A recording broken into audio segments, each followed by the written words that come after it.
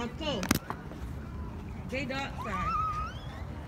Father, I thank you for this day. Thank you for allowing us to gather in honor of our loved ones' memories, Father. I ask that everyone will walk away with some sort of healing, Lord, and be with our missing and murdered Indigenous people that are still missing, Father, and be with our families, Lord. All these things I ask in your heavenly name. Amen. My name is Fonsa Toke. I come from the Kiowa tribe of Oklahoma. I'm also a Comanche Nation descendant. I represent the Kiowa missing and murdered Indigenous people. And today, our task is to honor their memory of the ones that we lost. I'm going to introduce you to just say a couple of names real quick. Amanda Keel, she's our vice president. We also have Matthew Horse.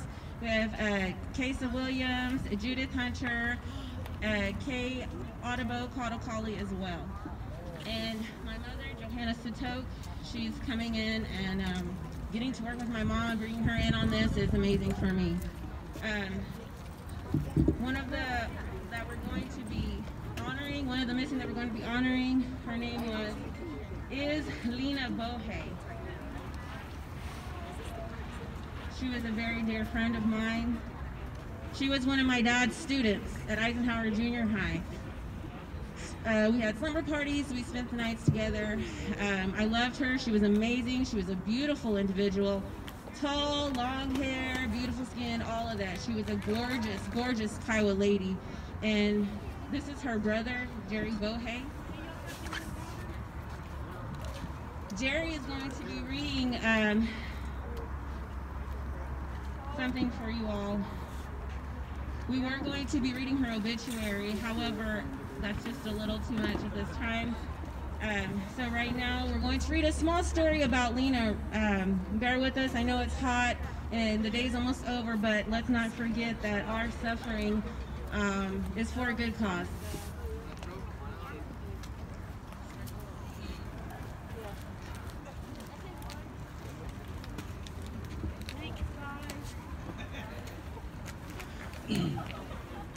It's been more than 4 years now since Lena Bohay, John Limburger, and Matt Wright found dead inside a West Loudon home. This is taken from an article that was 4 years after she had passed away. She was murdered in 2003 in Lawton, Oklahoma, in a triple homicide. It says a jury convicted Woody Jackson of beating Wright to death with a fireplace poker and fatally shooting Bohay and Limburger. Jackson was sentenced to die by lethal injection, but that may not happen if the Supreme Court decides it's cruel and unusual punishment. Lena Bohay's brother just can't believe it. He says murderers like Woody Jackson are why the death penalty even exists. It was a shock to all Lawtonians the day the three were killed. Two of them were only in their 20s, killed in cold blood by their own landlord. To this day, the question of why it happened plays over and over in Rob Bohay's mind. To say he and his sister were close is an understatement. We were like an arm and leg.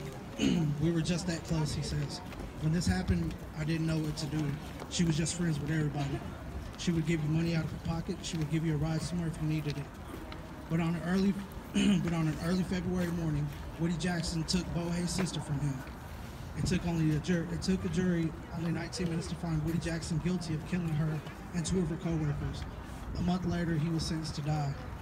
Now, Bohay wonders if it will ever happen if lethal injections are deemed unconstitutional. How can that be cruel and unusual punishment? Was he thinking of that kind of stuff when he shot my sister and two other people? He wasn't thinking about cruel and unusual punishment or anything, says Bohay. In fact, Jackson originally pled guilty to the slayings before changing his mind. Jackson was originally sentenced to die on the anniversary of the murders, but that didn't happen because of automatic appeals process. Now it may never happen at all. Let the death penalty go on as it is, says Bohay. It's a death penalty. You kill people, you kill a lot of people, you gotta pay for that. On October 3rd, Attorney General Drew Edmondson asked the Oklahoma Court of Criminal Appeals to temporarily put a hold on setting execution deaths until the Supreme Court makes its decision.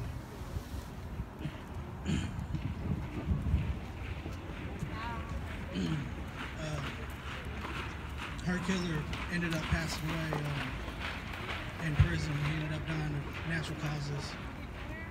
But I feel for this whole movement and people that, you know, the families of these victims and stuff, because I've personally seen, out of 6 siblings, she was the only girl. And I seen the type of destruction it causes the family and all the just everything bad that comes with it afterwards. And it's hard to kind of get over that type of stuff. To this day, I mean, that was in 2003, and to this day, you know, I was only 16 when it happened. I'm the youngest of all 6.